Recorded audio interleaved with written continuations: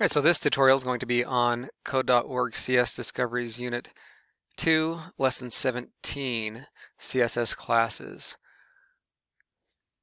So a CSS class is an identifier that allows multiple elements in an HTML document to be styled in the same way. So in the past we've used CSS selectors to style maybe all of your H1 headings a certain way, or to style all of your paragraphs a certain way, or to style all of your images a certain way. With a CSS class, we can style our H1. Maybe we can have an H1 and a paragraph with the same style. So let's go ahead and get started. Here's an example web page here. We've got this first set here is styled with a specific color. The next set has another color, and the next one has another color. So even though these are all maybe H1s here, they're all different colors. It's just an example of what we'll be able to do with CSS classes.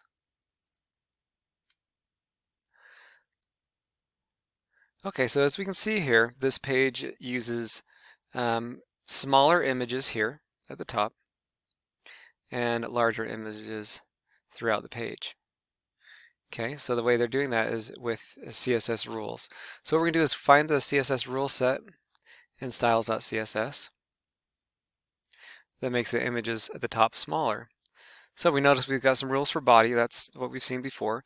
But now we've got this dot, top-img, and then we've got a dot main.img.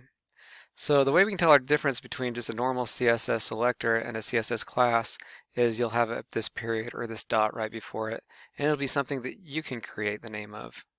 Okay, this could be called something else, but this is what the user has called it, top-image, top-img. So what we can do now is add a rule to one of these classes and see if it only affects the images in that class. So let's say border dash color blue, and we need to put a width too. Border dash width 5 pixels, and border style dash style solid. Okay, so now we've got this dot top dash image, and we see this border that I've created. Okay. And then we see the normal images, and those do not have borders. So we've a specific class called top-img is going to have these rules. So if we look over in the main file, we see an image tag here.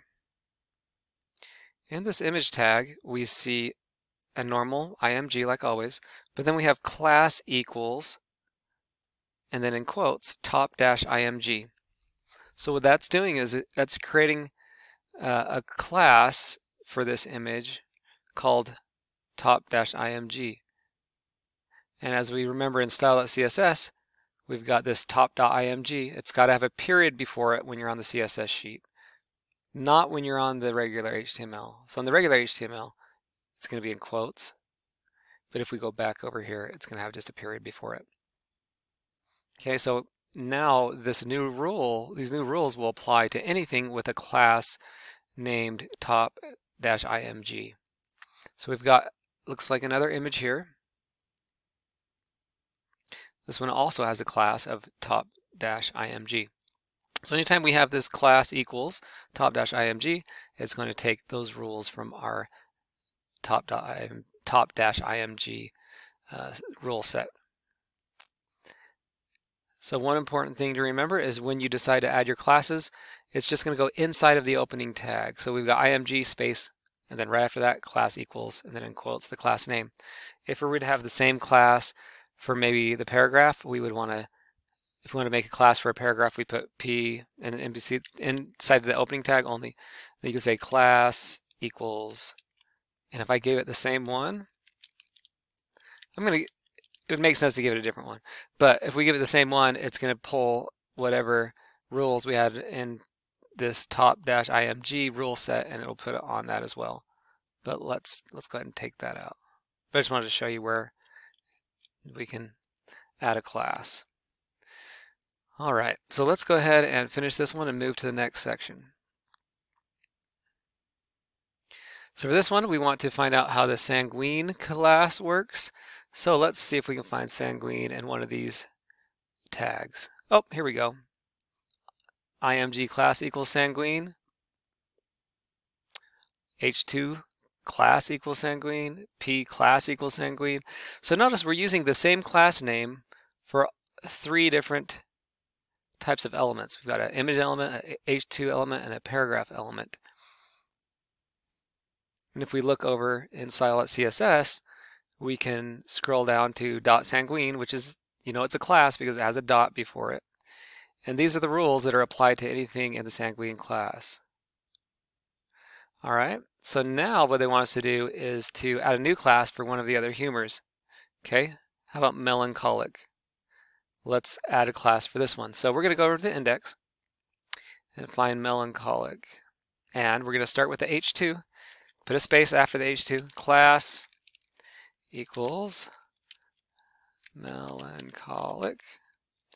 Okay, and then I'm just going to copy this part so I don't have to keep typing it in. And the H2 and the paragraph, let's put a space, has that, and anything else in the melancholic that needs it. I think that was it. What did it have on here? Image, the H2, and the paragraph. So image, H2, and paragraph. Okay, so image will do the same. So before the source on the image, we're going to put the class as well.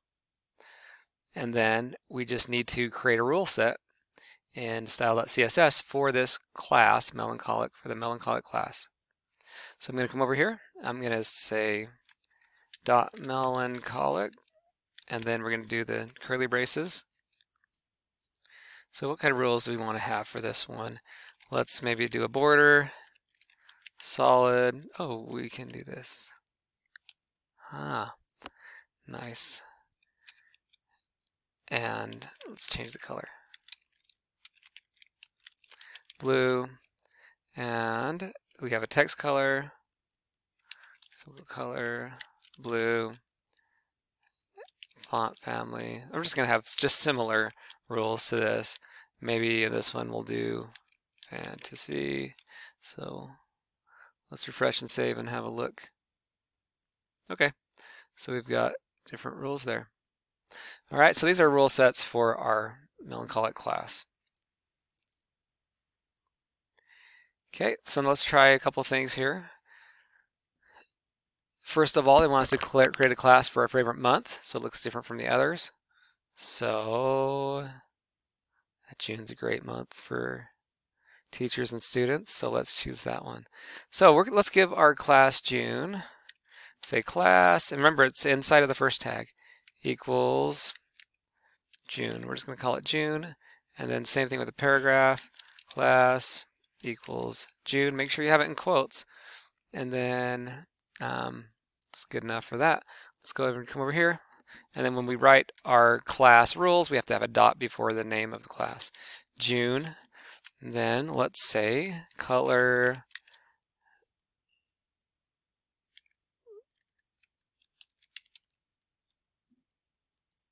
hot pink. It's like a hot color kind of for the summer. All right, and let's go font family. Monospace, I'm just picking one. And border solid 5 pixels. There we go. So I've created some rules for our June class. All right, let's go to the debug classes. So we've got separate classes for each season. Autumn class is not working. So let's first of all find autumn. Where is autumn? Autumn is the last one on here. So let's look down here. Class equals autumn. All right. So it's giving autumn classes to all these. Okay. So let's figure out if we can see what's going on here with this style. Autumn. Do we have an autumn class? A-U-T-U. Oh, somebody misspelled autumn. It's a hard one. M-N is where the ending of autumn needs to be. And looks like that fixed the problem. Okay, perfect. So that's it. We just misspelled autumn in the CSS sheet. Okay, so we've got just a couple more here. This page has different haikus. Choose one haiku and give it a special look by creating a class for its paragraph and heading tags. So which haiku do we want to change? How about this eat one? So let's find the eat haiku and let's give it a class. Class equals, let's just call it food. And I'm going to go ahead and make sure I have a class on the paragraph because I'm going to have the paragraph have the same qualities as the H3 as far as the rules I'm going to give it. And then we'll have an image. So how long does the food go?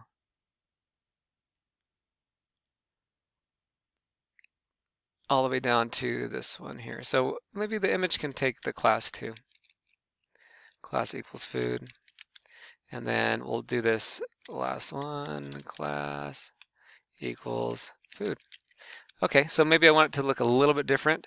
So I'm going to actually give this food class a background. So I've got a lot of different rules here. So I'm going to scroll on the bottom and say dot food because your classes always need to have a period before the name in your CSS file only. So let's give it a background color on this one. Background color. I'm going to pick this one. And then we're going to say color, and I'm just picking, no, not that one again. Color, we'll pick something else. Antique white, I'm just choosing different stuff. And let's say border solid 3 pixels. All right, let's refresh and save this and see what it looks like. Wow. It's very ugly, but we know how to use it, and that's the important part. Okay, so let's go ahead and hit finish, and we'll move to the last exercise here. And we've got a couple more. We've got individual IDs. Okay, so we've got an ID of notes, and this just lets us change only one specific instance of an element. So we can just change only this image here. So let's turn our inspector on. So image. Where's our notes? Okay, right here. So this one here, it's got a special look to it. Maybe the other images don't have. You see how this doesn't have anything. This image has a curved border. That one does too, but let's look and see what is different about this one. So notes is floating to the right. The width is 100 pixels. It's got a box shadow of 6 by 6. So if you see, there's a little shadow on that picture on the bottom right here. So it's got a special rule just for that one. So if you want a rule just for one specific thing and have it not apply to other elements, then you can write a ID, and the ID is going to use a hashtag or a pound sign instead of a dot like the classes we're using. So let's give let's add another image at the end and give it our own style. So if we go to index.html and we're going to add one more image before this body is over, img source equals, and then I'm not sure what we haven't used here, so I'm just going to grab this one. Okay, extra notes. Let's go back here. Extra notes 3. We're going to choose that, and then we have to say it's ID. ID equals, and I'm just say en for extra notes, and we'll give it alt text. Alt equals extra notes. Okay, now I've just come into style.css, and I've written this for my ID and given it a border of 10 pixels and solid.